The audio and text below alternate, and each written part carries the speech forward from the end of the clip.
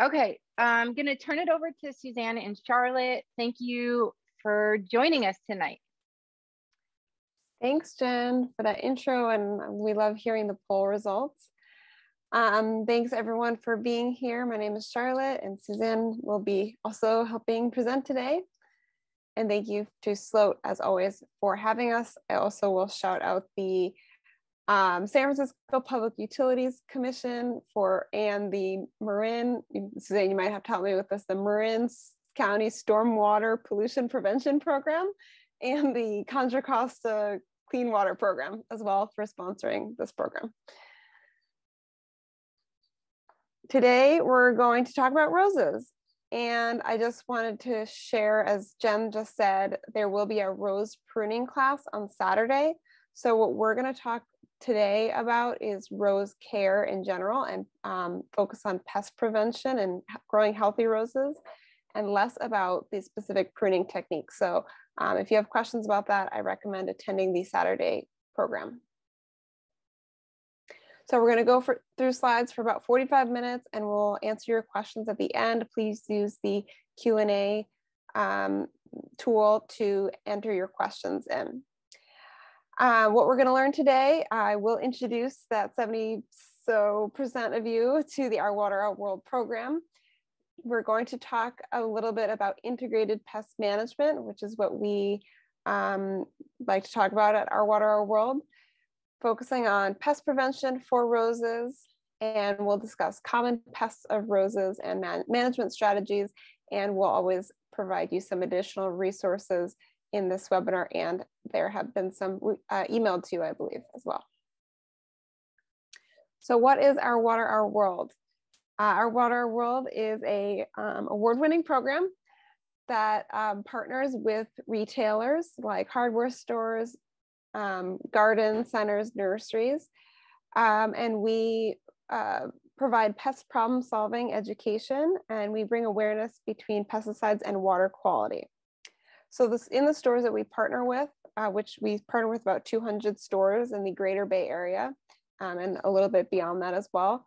What you'll see in most stores is a rack like the photo on the left with fact sheet information sheets available to the customers, free to take, about very useful information, common pests, and how to grow healthy roses and beautiful lawns, things like that. Then also we'll have blue tags like the one in the top right that highlight the eco-friendly products on the shelf.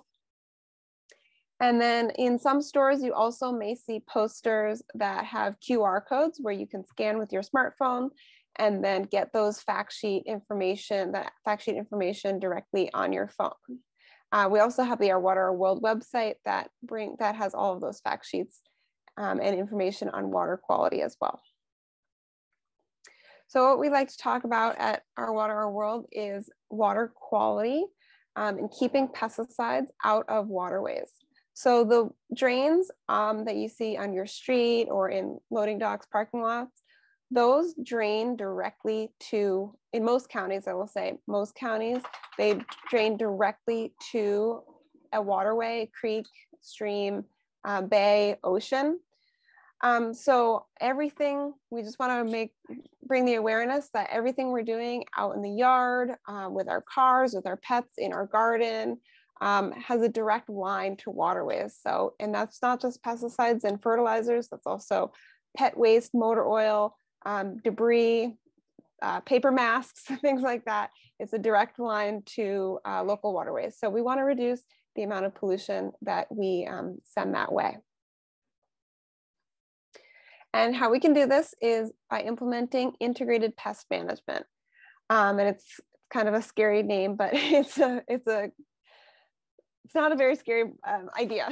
So integrated pest management is, it's a decision-making process mostly, and it uses science-based strategies. We really want to take a step back. We look at the garden in this case as a whole. So we're using a holistic view. And we're asking a lot of questions. Really the big question is, what is the problem? Because a lot of times we might see a problem with a plant, but that kind of symptom can be caused by a lot of different things.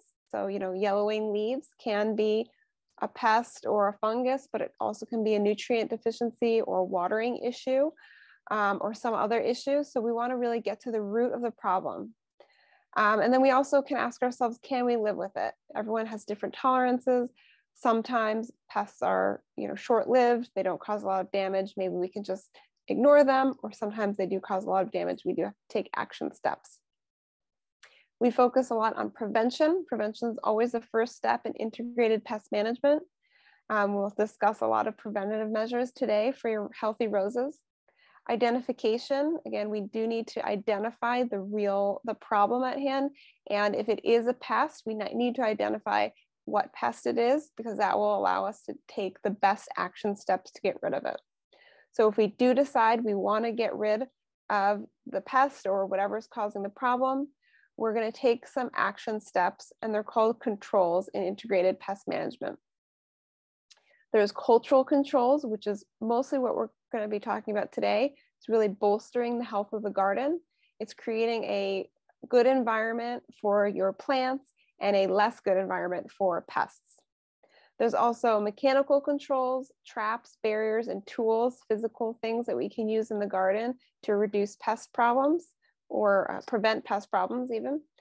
Biological controls, which is really supporting the ecosystem of the garden. So understanding that there's lots of organisms out there, insects, birds, mammals, amphibians that can help balance out the ecosystem, and that will help to reduce pest problems. And we want to encourage that. And then last and least is chemical controls, which are pesticides. We're always using them as a last resort if we decide to use them. That is also a choice not to use them.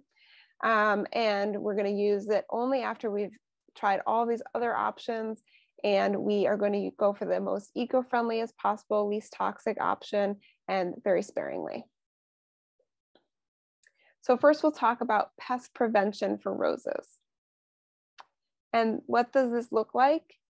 It looks like focusing on the soil, building healthy soil and protecting those root zones with mulch, and developing them with organic fertilizers and proper watering. All of these things will go into a healthy root zone and healthy soil. Also choosing disease resistant roses will also be a great preventative measure to reduce diseases, and just general healthy garden practices, and inviting in those beneficial insects. So first we'll start with the soil. If you have healthy soil, you'll have healthy roses, and that will automatically lead to less pest problems. Healthier plants are less attractive to pests, and if there are pests that do arrive, they're going to be more able to fight off pest infestations. And ways we can build healthy soil. One very easy way is to add compost. Compost is decomposed organic matter. We want to increase the organic matter levels in our soil. Adding compost to soil will increase water retention. So it'll help hold on to water. It really turns your soil into a sponge. So it'll help hold on to water longer.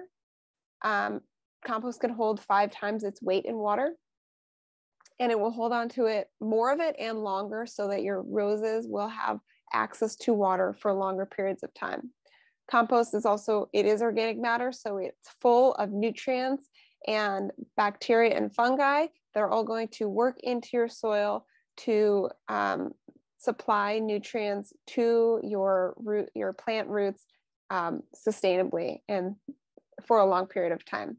Compost can also, when it's added to soil, it also improves the soil structure, makes the soil a better structure for your plants to be able to grow and access nutrients and water for longer periods of time. Another way to protect the soil and to build healthy soil is to use mulch. So then when we're talking about using mulch for healthy soil, we're talking about using organic mulches. So that's bark, wood chips, straw, leaves, grass clippings, that all of those organic materials can be used as a nice protective layer. So mulch will help water infiltrate your soil easier. It also is that protective layer, so there will be less evaporation. It will keep that soil cooler in the summer and warmer in the winter. It regulates soil temperatures. And as it breaks down, it also adds nutrients to the soil. It is important when you're dealing with any plants, but especially roses, or any plants, including roses, we do want to make sure we're keeping mulch away from the stem or the crown of the plant. That's where the above ground and below ground parts meet. We want to keep that mulch away from that area, push it out a few inches, or 6 to 12 inches, depending on the size of the plant. We don't want to crowd that area because that can invite more moisture and invite fungal diseases.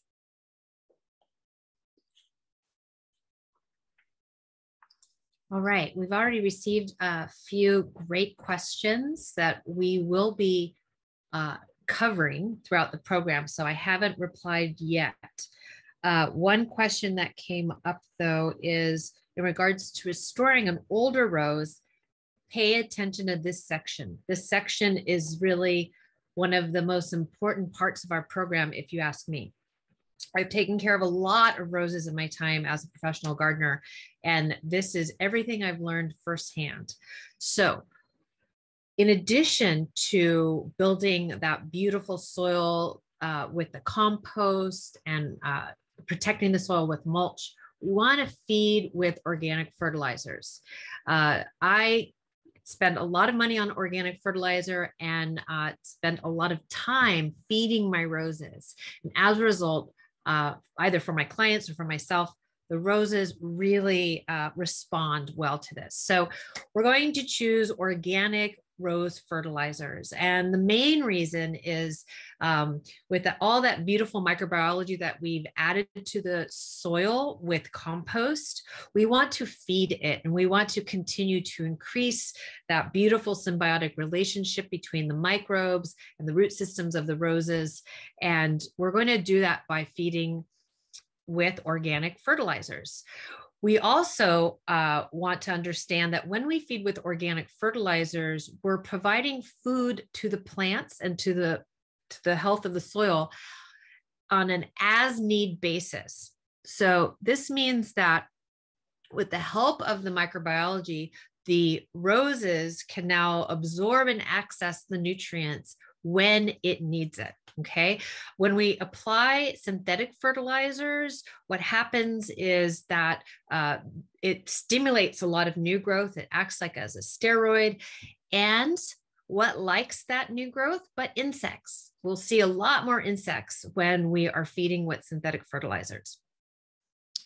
And then I can also share that organic fertilizers, we do not risk burning our plants or polluting our local waterways. I will share that roses love alfalfa meal. So it supercharges your roses. It adds nitrogen and trace minerals to the soil. It improves the tilth of the soil.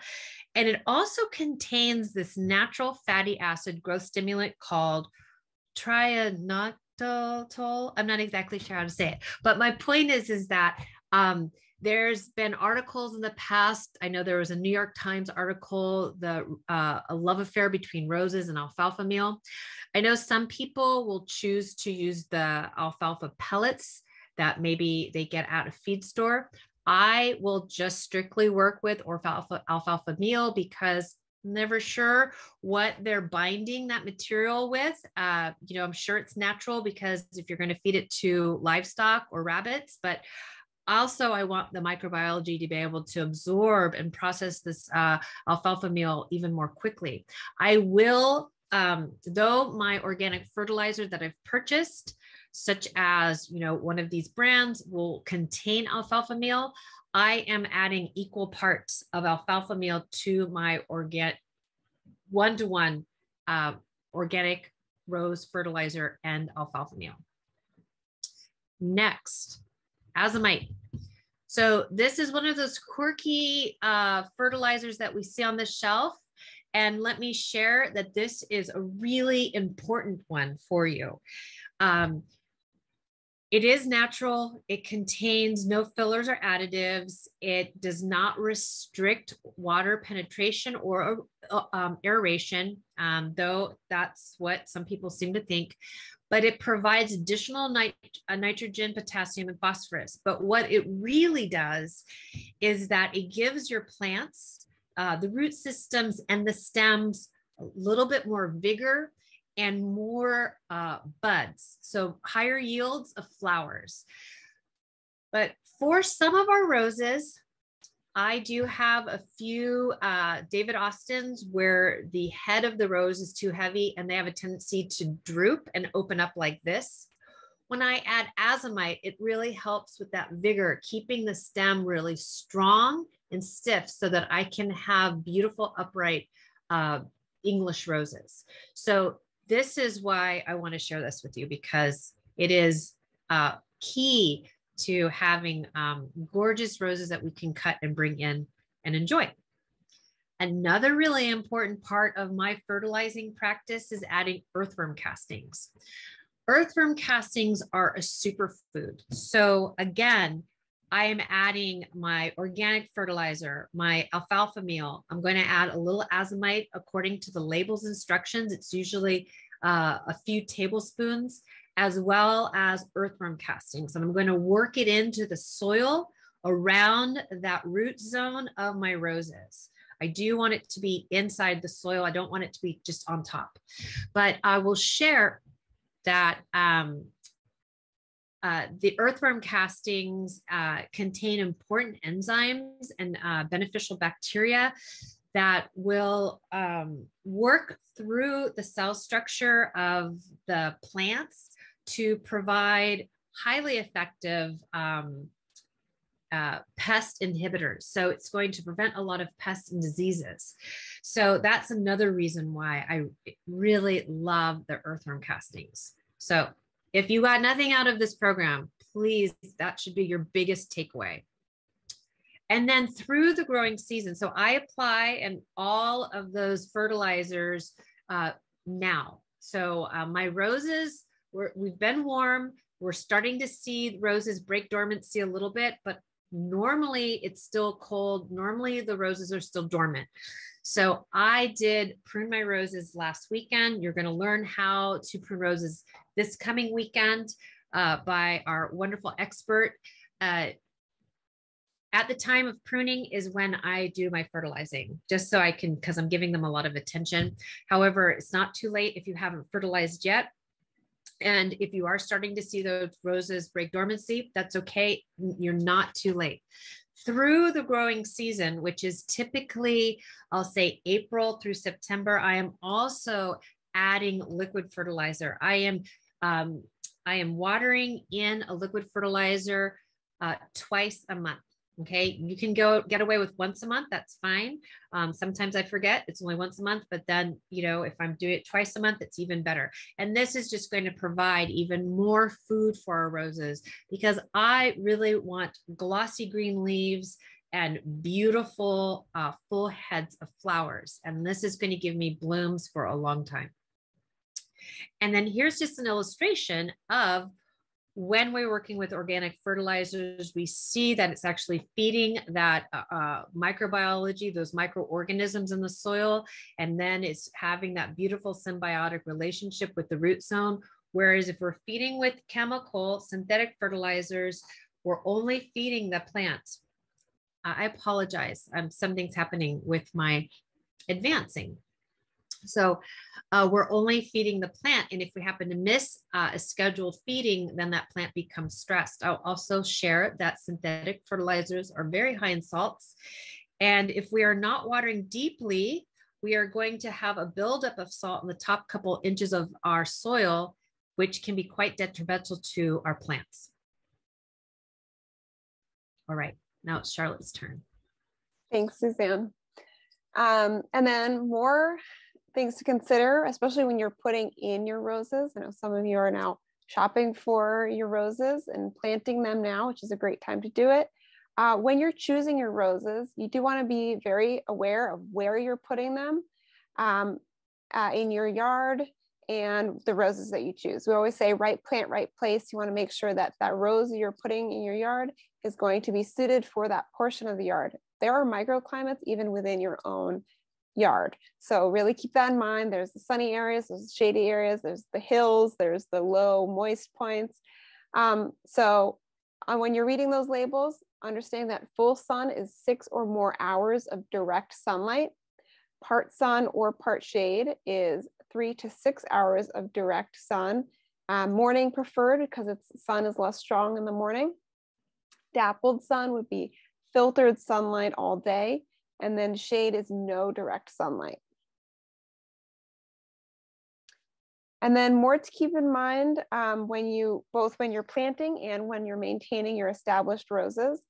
We're going to water to encourage deep roots when we have our brand new roses in the ground. So they start out smaller, but we really want the root zone to develop nice and deep and out. So roots go where the water goes. So we really want to encourage that water. When we're watering, we're not watering directly right at the crown or at the stem. We're going to water around the drip line, which we'll cover on the next slide. So that's to saturate the entire root zone and even just a little bit beyond the root zone so that it encourages those roots to go further out and down. And new roses will need more water than established roses. So keep that in mind. We do want to, even if they're low water plants, we do want to give them more water when they're getting established. And different types of plants take different times to get established. Shrubs can take 2 to 3 years to be established. We want to keep that in mind when we're watering. And we're going to, once they are more established, we're going to remember to water deeply. So we really still want that thorough watering of the root zone, but we're going to do it less frequently. We're going to let the soil surface dry out a few inches between watering. So we're not completely saturating that root zone all the time. And really quick, Charlotte, someone asked if they should be, since we haven't had any rain and it is very dry, should we be watering our dormant roses? When the roses are dormant, we do not need to water them necessarily. However, once they start to break dormancy, when we start to see little buds push at those nodes, that's when we want to start watering again. However, we want to be very careful. As Charlotte said, we want to let the top few inches dry out on our established roses. And just today, the top of my roses looked really dry because I've got a nice thick layer of mulch. I was about to go water them, but I stuck my finger in and I noticed about 3 inches down, they're still really moist because the air is still cool. The wind is cool, the air is cool, the top is starting to dry out, but they did not need more water. So I'm waiting a couple more days. So I just wanted to add that. Please keep adding I don't have roses. I don't really care for roses. Like I don't have my own. So I'm like your personal experiences are always most helpful. And then we're going to focus the water, as I mentioned, at the drip line. That is the edge of the canopy of your roses or your tree or whatever plant it is. So we really want to encourage the water to outwards, not focusing at the crown, out and around at that drip line, again, to encourage those that root zone to expand and go out and down. And this is a very common mistake. A photo of a landscaping person might have put in some irrigation when they put in this tree or shrub. The emitter is right at the crown of the plant. You can see even the water line in there, or where the soil was. The soil or the mulch was right up against that crown. And in this picture, it was cleared away. And the emitter is right at that crown. This is not going to be helpful for the root zone, and it could invite fungal diseases. So we have to also remember, as our plant grows, we're going to expand that drip line. The drip irrigation line to grow with the drip line of the trees. So as your plant grows, expand out that irrigation area. I can't tell you how many times I've seen this on roses where the irrigation was just set up straight away. And, years, these established roses are years old. And then I'm coming in as to work on this property. And I have to move all these emitters out as far as possible. I was just thinking the same thing. I was going to say, literally, I do 3 to 4 consultations a week, and I would say almost 100%. This is like what we see in the garden, and it's good for you to know, because I think a lot of homeowners don't know to look for this, but this is pretty critical information. Yeah. This was an installation that one of our guests that was on a program, she had a gardener install these plants for her and this irrigation. And she sent me this picture. She's like, "Oh, this is what you were talking about. Should I move it?" And I was like, "Yes." So just know that this is very common, and that's why we're bringing it up. And by the way, Charlotte, Jen and I didn't used to like roses, but now we both really love roses. So you're going to learn to love totally. Roses. Oh, I know. I realized I phrased that in that I don't care for them, as in I don't like them. But what I meant was I don't have any of my own that I care for. I like roses. I lived near the rose garden, and I think they're beautiful. Nice save. Nice save. Yeah. I know. I said that. And I was like, that's wrong. So we, you learn to love them. We all have our favorites. And I can share that all the roses that are featured today are photos I've taken myself and roses that I have. So we want to choose disease-resistant varieties to save us that pain of dealing with all of the black spot and the rust. However, there is a number of roses that I have that are not disease resistant, and I love them, but I know to expect. So like my David Austin is always going to get covered with black spot and rust, but I'm tolerant of it. And we're going to talk about some diseases in a little bit, but just know that there are so many beautiful disease resistant varieties. And when we are working with our roses, it's really important to clean up the garden. And we're going to deadhead our roses to encourage more blooms. We're going to remove any dead or damaged branches that might occur from winds and so forth. We're definitely going to remove diseased leaves. And I will share that when with my David Austin that is prone to get black spot and rust, I'm defoliating the bottom third. I'm removing the leaves from the bottom third just to give it more air circulation. And when I do prune it, I'm making sure I'm really opening it up so there's a lot of airflow. So these are some tricks I've learned to help my roses look even more beautiful. And then, of course, we're always going to just monitor for pest problems. So all of those we've discussed have been prevention and cultural controls, really bolstering the health of the garden before we even have pests arriving, which will automatically prevent pests. So then we can also use mechanical controls to prevent pests for our roses. And so this includes barriers. And so this could be deer fencing, which needs to be at least 7 feet tall, gopher baskets. Any new planting should go in a gopher basket, whether you have gophers or not. In the Bay Area, they're everywhere. So if you don't have them yet, you likely will. And it's going to save you a headache if you put your plants in gopher baskets as you plant them. Shade cloth is also a great way to protect your plants from the heat of the sun in the summer.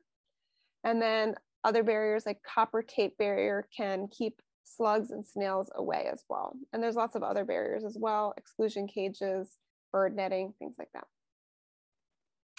Traps are also a mechanical or physical control.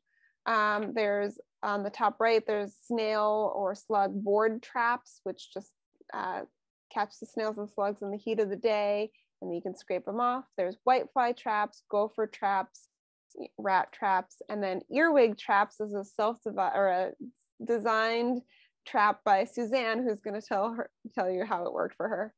So last year, earwigs were having a great year. I've never had so many earwigs in my garden. So one tip I learned on the UC IPM website, because we always go there to learn, was to make an earwig trap. Now, I'm not a fan of the rolled newspaper with the earwig. It's just, that's too much of a hassle for me. But I learned if you take a deli container and then you put some holes, I cut some holes on the top, not very pretty, but I cut some holes, not very big, about the size of a pencil, diameter of a pencil. And then I put a little bit of water with a couple drops of dish detergent and then a couple drops of fish oil. So I think it was most likely from tuna. It could have been from sardines, but just a little bit. And then you sink it in the ground so that the lid is at ground level. And let me tell you something, and this is at the base of my roses, and I had 3 of them throughout my rose garden, or throughout my plants, because my roses are intermingled with other plants. It wasn't too long before there were hundreds of disgusting earwigs in there. So I won. So I just want to share that with you. Good job. Okay, wait. I need more clarification on that. So do you this could be world changing right now. Okay, so you where do the earwigs go? The earwigs go into that hole and they drop in because they're attracted to the fish oil. So it's still attached to the the top and the bottom. It's closed, and I've sunk it in the ground. Oh, okay. So it's like it's below the grade of the soil. Okay. And then, but the lid is at the surface of the soil. So they come and they crawl over and they drop in. And then in a couple of days, you see hundreds of gross earwigs kind of rotting in oil. It is really exciting. It's there's an Instagram page on a post on my Instagram page from last August or September when I had it. And then I learned this trick because they were eating all my roses and I was really mad. That's awesome. It works and it's very inexpensive and it's on the UCIPM website. So there you go. Cool. Science-based. Great. Non-toxic traps. That's what we're talking about here. That's great. All right. So traps and barriers are mechanical controls. And then we can talk about biological controls, which is again, understanding the ecosystem of the garden, and that 90% of the bugs in the garden are actually good bugs. So we do want to encourage them. They are pollinators, so they're going to make our roses nice, bloom nice and beautifully. There are also predators, ladybugs and things that eat other pest insects like aphids. And then there's parasitic insects like parasitic wasps. That's what we want to focus on, but more diversity, the better. So beneficial bugs will eat our bugs.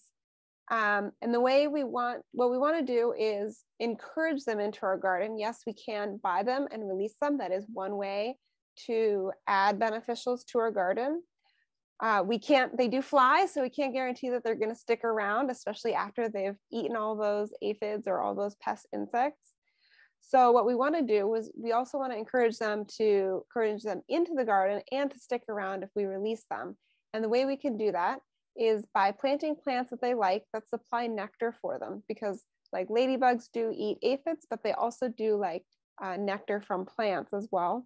So beneficial insects tend to like plants like daisies or sunflowers with that button in the middle and the ray of petals around, or plants like yarrow have clusters of small flowers, or ceanothus. Plants like that will also attract a lot of beneficial insects.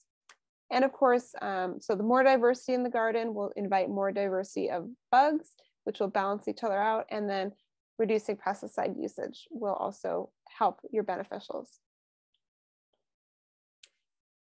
And we do want to focus on proper identification, because beneficials and pest insects can look very similar. We want to understand if we're seeing damage on the plant. We want to understand what it is. Is it a snail and slug, an earwig, or a rodent or a bird? Lots of pests can cause similar damage, but they require different tactics. So we want to identify the pest, and we want to understand the life cycle. And then we're going to understand the habitat and timing. We do know that aphids will come in the spring, and they like that new growth. So we do understand that they're going to come. Maybe we can tolerate some of them, and we know how to deal with them when they do arrive. And then of course, we want to make sure there's natural enemies present, as we discussed on the previous page. This is one of my favorites because if we're not able to properly identify the insect that we're seeing, we are really in the, we're kind of prone to just be very reactive and just kill. And I will share it from personal experience that that's what I have done in the past.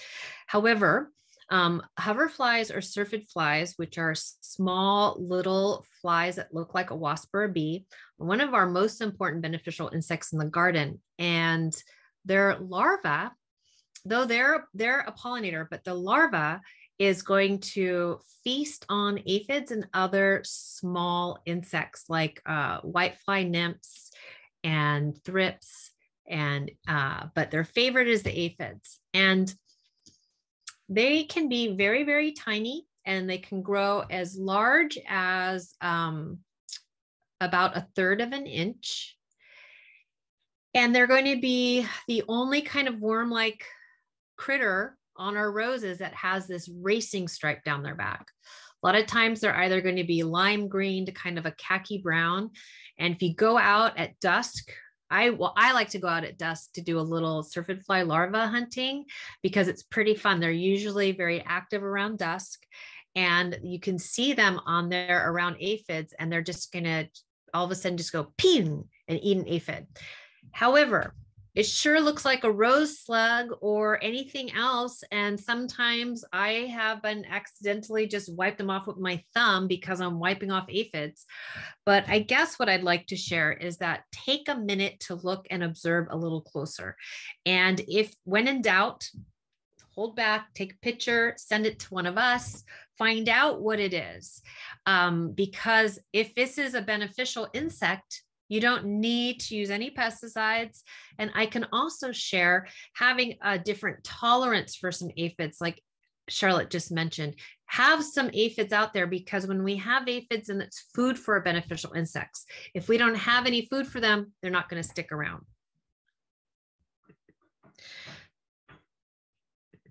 So working with eco-friendly pesticides, what I'd like to share is that pesticides don't necessarily solve the pest problem. We really want to understand what the pest problem is and address that problem. Because if we're going for the pesticide first and we haven't addressed the problem's not going away, and we're going to have to use that pesticide again. So just understand that our first mode of action is usually everything else we've mentioned in the program so far. And then something I'd like to share is when we have insects in the garden that we think are a pest, we want to understand how they're operating. Because when we can understand how they're operating, then we can choose a product that's going to be best suited for the type of insect it is. So I've broken it into 3 categories: insects with sucking or rasping mouth parts. This would include thrips, aphids, whitefly nymphs. I'm sure there's a lot more that, but I'm blanking. Insects with chewing mouth parts, which would include rose sawfly or rose slug. Slugs and snails have chewing mouth parts. Earwigs have chewing mouth parts. Caterpillars, things like that.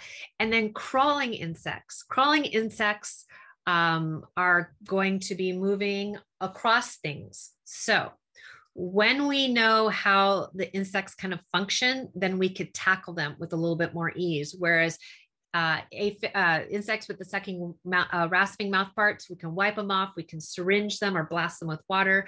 We invite beneficial insects. We avoid those synthetic fertilizers because they're attracted to all the sugars and that new flush of growth. We increase the circulation of the plants just so that, for instance, spider mites and whiteflies have a tendency to really like the poor circulation or those really closed environments. So we want to open that up, and then we want to always check on the irrigation, because a lot of times we're overwatering, or if those plants really aren't drying out, like remember we said, we got to check the top couple inches. We want to make sure that we're letting those plants dry out some, because a lot of times overwatering is stressing plants out and it's attracting some of these insects. But then we can always go for insecticidal soaps and oils. Insects with chewing mouth parts, we're going to remove by hand, maybe knock them into a bucket of water. We can work with barriers and traps. We can, a lot of times these chewing insects like beetles and weevils, the larval stage is going to be in the ground. So if we apply beneficial nematodes to the soil around that plant, they're going to then eat the larval stage. BT, which is a biopesticide, a beneficial bacteria, spinosad also, these need to be ingested. These are pesticides that have to be ingested for them to work. So would not work in the first category, would not work with those insects. The rasping mouth parts, but not the sucking mouth parts. And then iron phosphate is a snail bait. But then crawling insects, I know snails also crawl, so we can use iron phosphate as a control for snails, but we want to remove them by hand, work with barriers and traps, and then diatomaceous earth. Crawling insects get on their exoskeleton and it dehydrates them. So when we work with pesticides, we want to understand how they work and always read the label to apply them according to the label. So insecticidal soap, excellent for those insects with those sucking mouth parts or rasping mouth parts. Soft-bodied insects only, no, not insects that have a hard shell like a beetle. It's potassium, salts, and fatty acids is the active ingredient. It's a very narrow spectrum. That means it only has a very short list of insects that it kills, and it's probably one of the least toxic products that we could use. This is not dish detergent and water, okay? This is not a do-it-yourself homemade remedy. This is something that we're buying. It's potassium, salts, and fatty acids.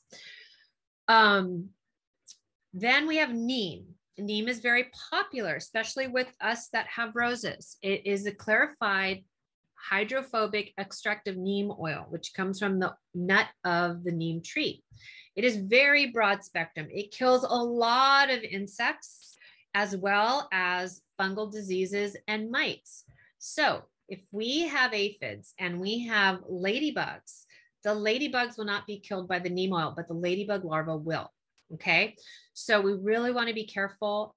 And if you are just using the neem as a fungal control, black spot and rust, please use just a fungicide, because if we've got beneficial insects present, probably the reason why you don't see aphids, then we're going to kill them.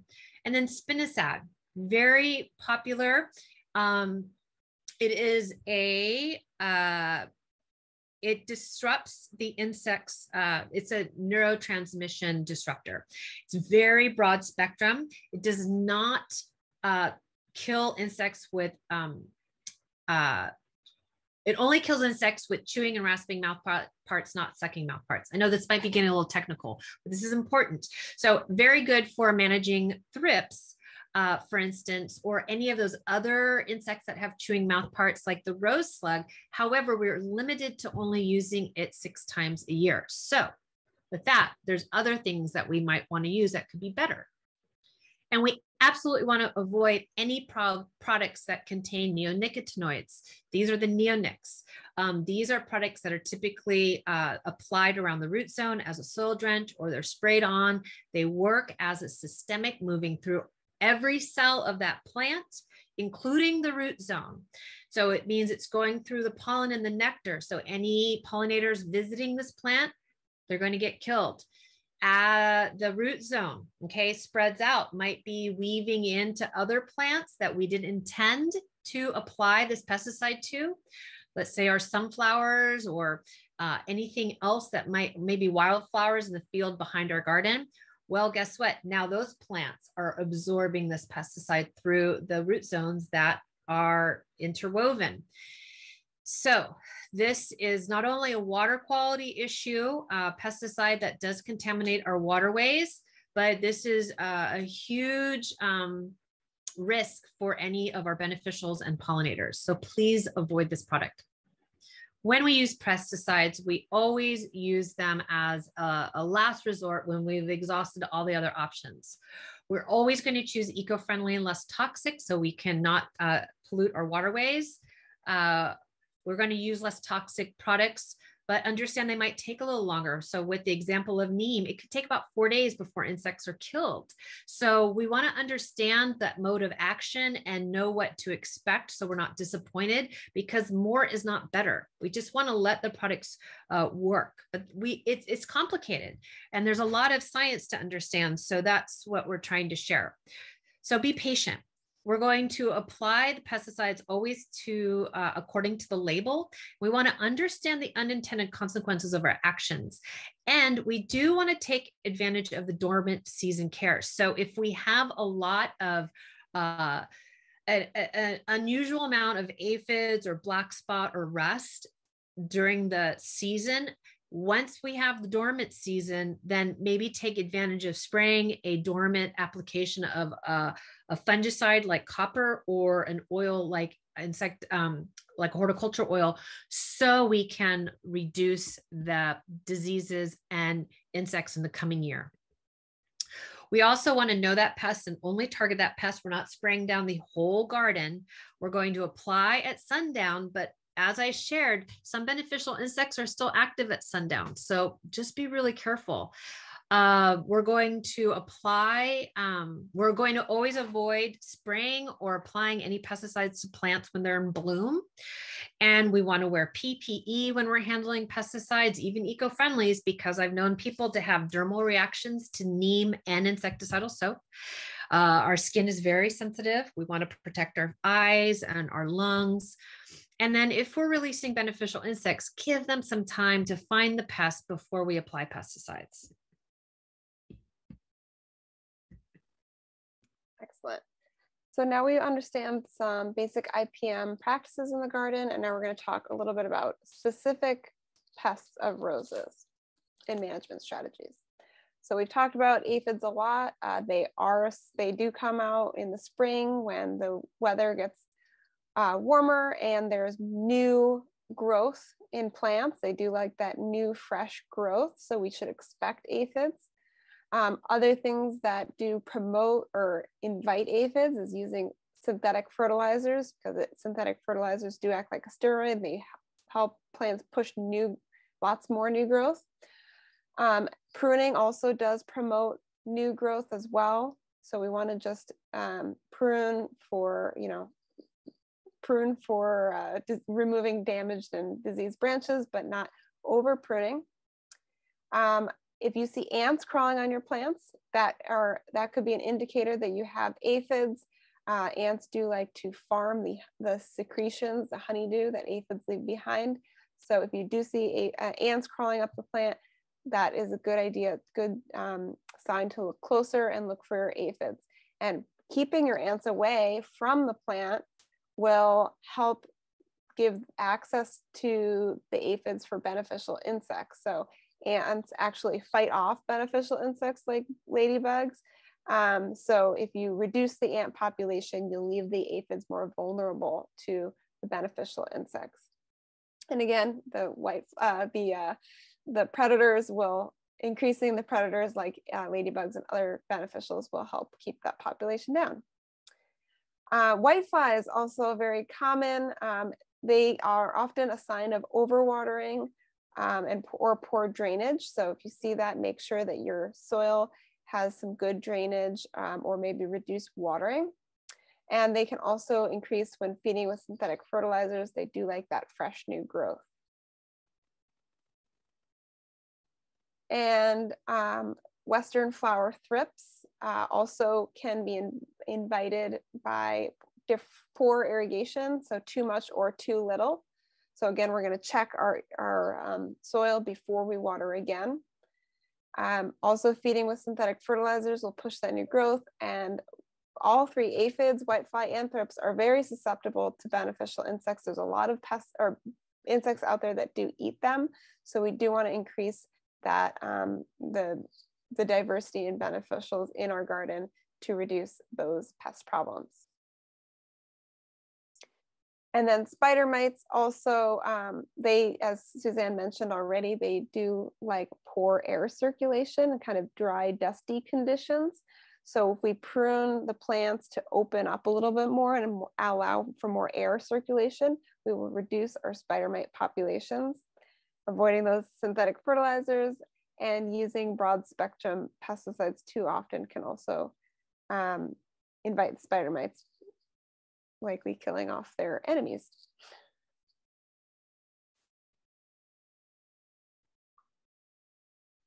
Yeah, the thing with the spider mites, it's really funny, is that they almost know when they're under threat. So when we use a pesticide, it triggers them to reproduce very quickly.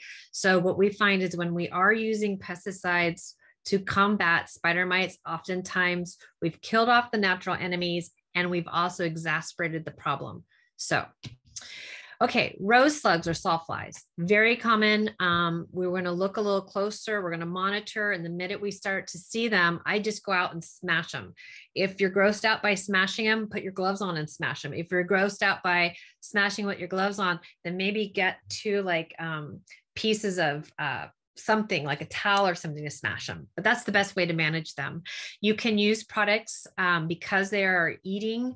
You can use products like spinosad, but what I found is that works even better is a product that has the natural pyrethrins with oil under the brand name of Takedown, as well as other brands. This is just, it kills them immediately, and that pesticide breaks down very quickly. So it doesn't cause a threat to our environment. However, I don't use pesticides. So I just monitor and I make sure that I really nip these guys in the bud the minute I see them. And then beetles, weevils, any of these, cucumber beetles also, they really will wreak some havoc on the roses. And again, monitoring. And the minute I see them, I go out late, right before sundown with my little bucket of like soapy water, and I just knock them in, because a lot of times they have this default just to drop when they see predators such as myself coming.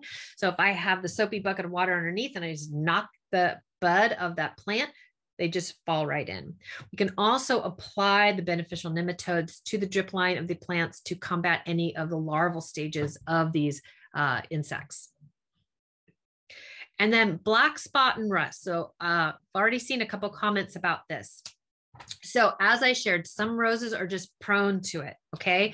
So have a different kind of level of tolerance. I'd like to invite you to just know some roses are really just magnets for rust. It gets really gross. Also at black spot. But I can share, if you defoliate, remove the leaves on the bottom third of that plant, open it up. And then please use a eco-friendly fungicide. Go for a sulfur-based fungicide or copper soap fungicide. Use these products. However, we want to make sure we're not spraying during the heat of the day, and we want to make sure we're spraying both sides of the leaves, okay? But if that rose is prone to black spot and rust, these actinovate also is a really great one. That's a beneficial bacteria. These products are not going to necessarily solve the problem. It's just going to temporarily leave some ease. So it's not going to necessarily spread so much. Absolutely avoid overhead watering. We're going to only water during the early mornings, because again, that moisture is going to exacerbate these problems. Whereas powdery mildew, it's quite the opposite. Powdery mildew starts to bloom when the temperatures are warm and dry, and these spores can spread with the wind. So they can be coming in from the neighbors. They also can be lingering from last year. That's another reason why it's so important to clean up the garden, pick the leaves up, get them off site. We can blast the leaves of powdery mildew off with water, but we also want to make sure we're syringing the back of that leaf, because the powdery mildew does go through the front to the back. And we can also remove those leaves, again, defoliate, make sure we have a little bit of airflow at the bottom. And if we are watering, we're going to water early in the day, or if we're syringing those plants, we're going to rinse them off in the early part of the day, so all those water droplets can dry before the end of the day. And then be really mindful to avoid herbicides. So herbicides, when our roses are dormant, we're not thinking, maybe we're using some of those products like glyphosate or 2,4-D or any of these weed killers that are so common right now because we just had some rain. So now we've got a lot of weeds. But if there's a little bit of a breeze, those herbicides can drift and make contact with our plants. Our roses are dormant. We're not even thinking about it. But when they break dormancy and we see this, it's not a disease. It was from using an herbicide. And more resources. I know they're also on your resource page that got emailed out, but please do a little research. Go to the UCIPM website, look at all of the different types of pests and diseases that roses are prone to. They'll offer you a lot of support. Absolutely check out our website for some more help with growing beautiful roses. Understand how active ingredients work at the National Pesticide Information Center. It'll help you understand the mode of action. And then, of course, learning more about eco-friendlies at the Armory Organic Materials Review Institute website. And let's finish with your questions. That was a lot. So I want to make sure, I think I covered everyone's question in the Q&A. I want to just continue briefly about gophers and voles. Sounds like you don't have your roses in gopher baskets. So a good thing to do, though it's very time consuming, is during the dormant season. So if they haven't broken dormancy yet, you can dig them up, put them in gopher baskets, or make gopher baskets out of 1/2-inch hardware cloth. Not always easy. Or wait till next year to dig them up when they're in their dormant period. In the meantime, you can work with gopher traps. Vole traps would be little tiny mouse traps, like those Victor mouse traps that you can put right in front of the vole hole where they're coming in and out of their tunnel. You don't have to bait it. But either way, if working with traps is not so desirable and a little squeamish about it, you can also work with their pellets. So there's products that are castor oil based. And when we saturate the soil with castor oil, sometimes we have to do it a couple of times to get really good saturation. The critters will avoid that area because they do not like getting that castor oil on the fur of their face. So those are some tips I can share. But hopefully I've covered all the other questions. But other than that, let's see what other questions might have come up. I had to stop looking at the chat and the Q&A because that's what was advancing the screen. I'm so sorry. So it's not always good for me, but thanks for your patience, everyone. Yeah, I wanted to say, because this is important, and I'm just now texting with the president of SLOAT. And so if you are concerned about neonicotinoids, because, it is kind of a big deal, we do buy from several vendors that don't use it. And I'm just going to read off just so you have it, just because it's kind of valuable information. So there's several vendors that are not using them at all. And so when you're at SLOAT, you can look for those specific vendors. We also have them, they should be labeled on our tables as nicotinoid free. Mm-hmm. But the companies are Annie's Annuals, Bloom's Nursery, Cal Color Growers, Flatland Flower Farm, John's Nursery, Kawahara Nursery, Sebastopol Growers, SoCal Nursery Growers, Suncrest Nurseries, and Upstart's Organic Seedlings. So, and if you email me, I can email you all of that info too. But I appreciate that question. I think Piper asked that. Yeah, so I wanted to it too. Directly address that, basically. And so, and some growers will, Jen is covering it. It's excellent. Thank you for asking that question. Yeah, and I also wanted to say that even kind of like to Charlotte's point, how she doesn't have roses, and we won't let her forget that she said that at the Organic Rose Care Center. But to her point, everything that they're talking about is principles that you want to apply across the board in your garden. So she can very, very easily talk about this, because the whole point of these classes is to really encourage this is like a whole system we're talking about. It's not just specific to like certain things. We want to think about the soil. We want to think about the water. We want to think about the fertilizer, like what we're spraying and all of this, because it's highly integrated. And so I hope you all can like see the value in that for sure. And then one more thing, and then I know Suzanne and Charlotte have to say, but when I was thinking about when Charlotte was saying about keeping the mulch away from the crown of the plant, another thing to remember is to make sure that the plant is not planted too deep, because that can also facilitate a lot of fungus and whatnot. And so when in doubt, plant it a little high. It's better. Plant it, especially like all the beginner gardeners. This is really good information, because it's better to plant it a little bit higher than a little bit lower. I think sometimes we think, well, maybe that's a water reservoir or something. No, it will trap a lot of moisture and whatnot. So anyway. Yes. Just wanted to say those things. Yes, yes, and yes. And please don't hesitate to continue to ask Jen questions. You can email her, but then Charlotte and I are also available to receive any questions. Have a look at our Instagram pages. You can see more of my roses there. And I just want to thank everyone so much. I really hope that we got everyone's question. There was one I was just going to type an answer to, but I'll say it out loud. Okay. Fine. Someone's asking about adding compost to the soil.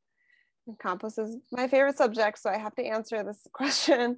When you're adding compost to existing plants, you can do it a few ways. You can either put a nice layer of compost, like a ½ inch or so on top of the soil, and then just water it in, or even put mulch on top and let it, it'll work itself into the soil.